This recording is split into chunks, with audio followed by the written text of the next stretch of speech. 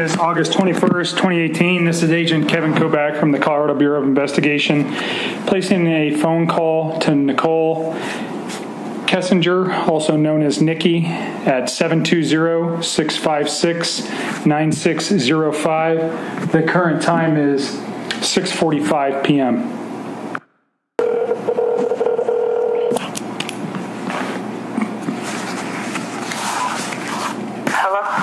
Hi, Nikki. It's Kevin. Hi, Kevin. Just say your legal name for me, and then we'll get started. Okay. It's Nichol Kessinger. And your birthday, Nicole? July 3rd, 1988. And you go by Nikki, correct? Yes, sir. Okay. All righty. And then on the weekend of July 28th through the 29th, we went to the sand dunes. We went to the Great Sand Dunes National Park. Down in Alamosa? Yes. July 28th, 29th. Did you guys stay anywhere? What did you say? I'm sorry. Where did you stay? Oh, we camped. Okay. We camped. I don't remember the name of the campsite. Well, let me ask you this. There was some attachments that when I was looking at some of your phone stuff today, although very limited, there's a man with a backpack. He's got a beard. He does not look like Chris to me in your photos. Do you know who I'm talking about? Yeah, is he like a little heavier set? Yeah, I'd say he's a little bit bigger. Yes, that is my friend Jim. That is the one that I was with on the Monday and Tuesday of last week. Okay. There is some photographs. You mentioned the museum, the car museum. I think I remember seeing a couple photos of cars, and it didn't strike me as anything then. So there may be a little bit more on your phone than what I think. But there is definitely no photos of Chris, and I don't remember seeing any pictures of the sand dunes. Saturday, we got there, we set up camp, and then after we set up camp, we went to the national park. It was super windy. Oh my God, the sand hurt so bad. It started raining. And we stayed even though the weather was bad because there was like nobody up there. And so we did that for most of the afternoon. And then we came back to the campsite, and I showed him how to light a fire because he'd never done it before. He'd never lit a fire? No, he's never been camping before. He told me he'd never been camping before. And I was like, well, if you want to go, I'm trying to go to the sand dunes. So that's why we went, because he said he'd never done it. On that road that you take to get to the dunes. And it's almost like a little gas station. And we stopped there and we rented a sandboard to go sandboarding on. And I think we got more ice for the cooler, and we got firewood. So it's like a gas station? Kind of, but it's like the one-stop shop that everybody goes to because there's like nothing else around there. Right. It's right before you get to the entrance to the park. Yep. Okay. On the right-hand side when you're driving in. I'm glad that you know what I'm talking about. Well, I worked in Southern Colorado for the last 5 years, and I spent a lot of time around Alamosa and in the San Luis Valley. So I know a lot about that area, unfortunately. So you got ice and firewood. Yeah, and I'm not sure if we got ice. I think we did, just because I like to re-up on ice every time I go paid for camping. it? He did. Okay. Did you think he used the debit or the gift card again? Probably, because that was the plan in the first place. He was just like, well, hey, I've got these gift cards. If you want to use them, you don't even have to spend any money, and we can just use these. And I was like, well, that's great. So I remember for the trip, I filled up my gas tank, and I paid for gas, and I bought a little bit of groceries for the cooler, and then he took care of like the campsite and the board and the firewood and all of that. I got in line for the board. I remember that. But their like little board rental shop is like outside of the building. Okay. So he went inside because he went and got firewood. I'm just looking at your dates, so you know you're right. The Bandimere Speedway, the Mile High Nationals was July 21st. Yeah, So, that's what I was going to say. yep. Get online and see if that matches. Yep. And then we went back to the campsite, and we lit a fire, and we ate.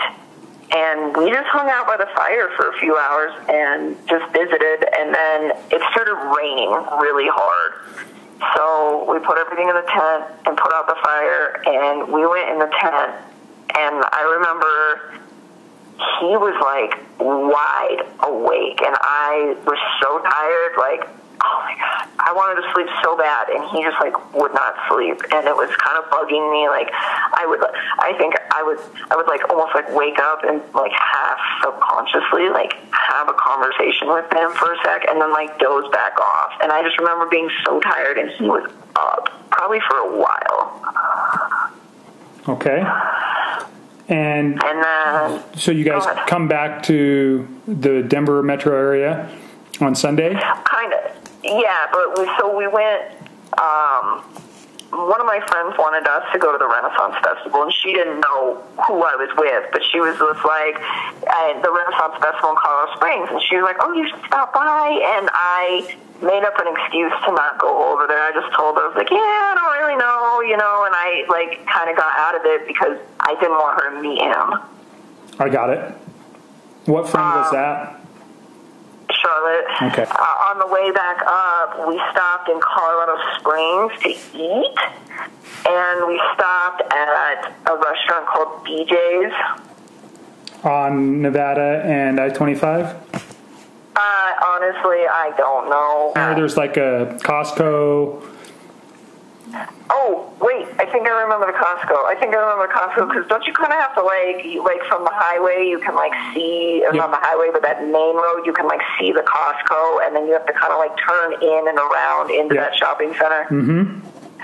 Yeah, that's the one. Okay. So, picture walking in, and the front doors are behind you. We were sat to the right on the like first level. Like there's like a few different levels. So we were sat on the right side, and then in the right side we were on the like left portion of the section on the right side. Like there's these little like single seater booths.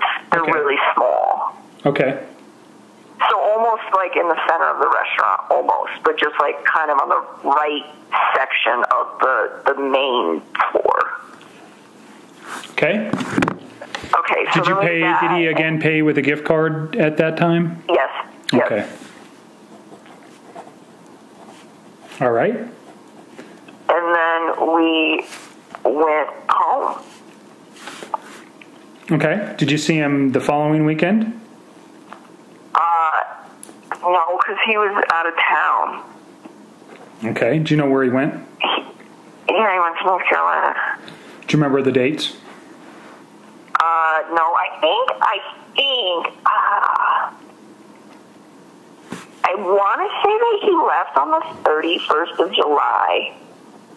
I'm almost positive, because we hung out the weekend prior at the sand dunes, and then he went to work on Monday, the 30th. I remember that. And then I think he left on Tuesday, the 31st of July, I think. And I don't remember when he got home. Okay. Next time you guys go out? Was that Saturday. The 11th. And you guys... And that was... The lazy dog. Yeah, the story... Yeah. Okay. So we got that all down. What's next on your list? Sorry, I forgot about all of that stuff, and then I didn't... That's all right. So we ran through something. The first time we talked, you were really tired. The second time, you were overly stressed, and you had thought of some very important stuff that you wanted to talk about. So it's fine. And I don't mind talking to you as many times as I have to talk to you to get everything down. My job is to talk to you and make sure that this stuff is... placed in a report so it's there forever. So it's fine. Again, I just keep telling you every time. You when you remember things, just call me and we'll get it down. All right? Okay, yeah, and I hope you guys pull cameras and all that, because, like, I'm trying to help you. I'm really, honestly disappointed that you guys don't have all my text messages, or don't think that you do. Like, it makes me sad. Like, I want you guys to have them. Like, you need them, and it's frustrating to me, but it's like, I'll just tell you everything I know, and we'll go from there. That's right. Hold on.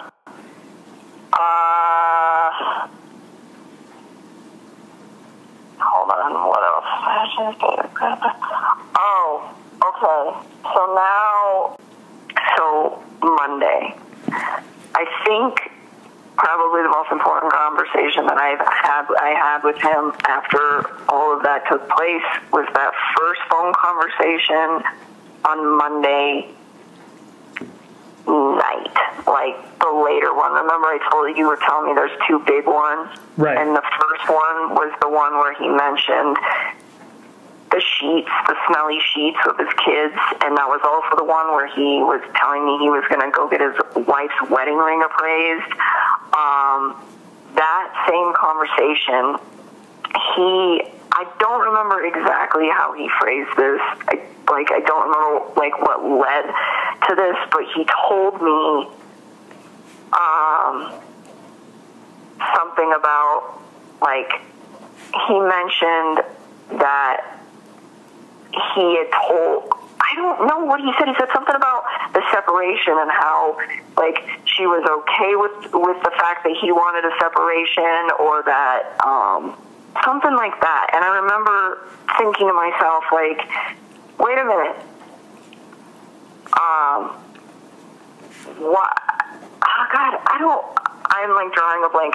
Here's the deal, is he had been telling me the whole time that I was spending time with him, that he was getting separated, and he kept saying that he was the one who initially initiated the separation, and then that it was more of a mutual thing.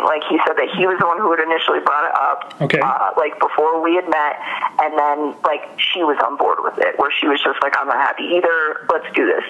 And then I remember telling you guys that when he was going to go to North Carolina, I kind of backed away from the situation, and I was like, hey, I think you should try to fix things with her, because you have a really beautiful life with her, and I think you should try to fix stuff. And he kept telling me, I don't want to, I don't think she wants to, and I was just like, please try, just please try. I just thought he had such a beautiful life, and I was willing to just leave his life. I was like, if you work things out with your wife, I'm gone.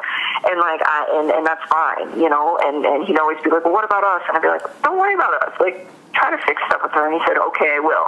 And then when he went to North Carolina, he told me that he sat down and had a conversation with her, and that he told her that he wanted to fix it. That is what he said to me. He told her that he wanted to fix it, and she said no, that she still wanted the separation, and that she was ready to file for divorce. So I was under the impression when he got home from North Carolina that the divorce was filed. That was what I was under the impression.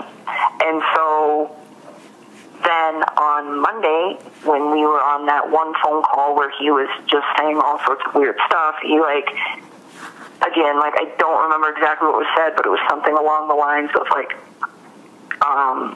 she was okay with the fact that I wanted the separation. Right. And then I remember asking him, I was like, wait a minute, when you were in North Carolina, you told me that you tried to fix it with her, and she was the one who said that she didn't want to fix it. Okay. And he's like, no, and then he goes, no, I just told her that I still wanted, to continue with the separation. And I'm just thinking in my head, he lied to me. God, he fucking lied to me. He lied so much. Okay. So that just struck you as another lie? Yeah, so that one I don't, and then now I'm seeing the news where he's telling everybody that he separated from her that he said he told her he wanted a separation on the Monday that she went missing. And I'm just thinking in my head, he told me that he had already had that conversation with her before I was even in his life. Well, and so not to cause you any more stress, but so when you're talking to him on Monday, this is Monday, right? This isn't Sunday. This is Monday. No, this is Monday. So this is after the event. This is after the murders. Yes. He is telling you that she mentioned that it was she was okay with the separation, although you know now that that wasn't accurate. That was something different than he had previously told you, and certainly she couldn't have been really saying anything, unfortunately. So, I mean, he's making up stories after his wife is deceased. Is that a fair statement? Well, is that I'm kind of trying to follow where you're going. I don't honestly. It just struck me as odd because I don't know if he was talking about the conversation they had that day or if he was talking about North Carolina. But either way, it just struck you as weird. A lie. It struck me weird because he said that he was the one that was like pushing for it now, and I was just thinking in the back of my head, like he made it sound like when I first got into his life that he was the one who had brought up the separation, but that she was like super gung-ho about it. Like he made it sound like she was all on board with it.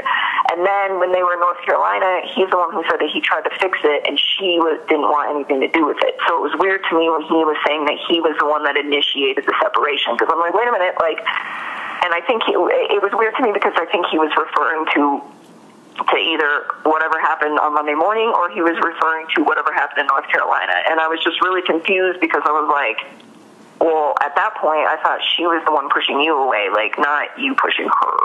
Gotcha. Okay. Honestly, I don't know if it has any significance, but it was just a lie that I caught him in. I think everything he told me was a lie, but it was like a lie on top of, it's a lie that contradicted the previous lies. What's next on your list? Let me see. Okay, so then in that same exact conversation, two more things happened. Okay. One, I was asking him about his daughter's EpiPen because I know that Cece has that tree nut allergy. Okay. And I was like,